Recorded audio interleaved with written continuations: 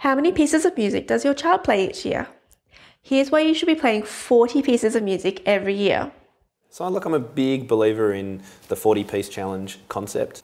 As we all agree, and I think we know, even if we don't teach in this way, the more music a student learns, the more they'll enjoy, the better musical understanding they'll have, the better experience they have, the more genres they can play in. It just builds rounded musicians. So if you can teach students lots and lots of pieces, then you're going to have a better outcome. Now, most teachers go, there is no way I could teach 40 pieces to one student in a year. Because again, they're often thinking, let's say my student is a grade 4 or 5 level.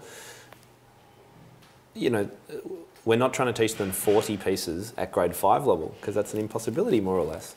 Or it'll take a very long time. So what I say is, again, do maybe 10 pieces at the current student's level of appropriate challenge, and then every week assign them 1 week pieces that is of a level, you know, grade 1 level or something like that, that they have to play, learn in 1 week and perfect and perform to you the next lesson, and then you go bang, tick it off, another piece in a completely different genre, and keep mixing it up so they just get this whole vast experience of different music.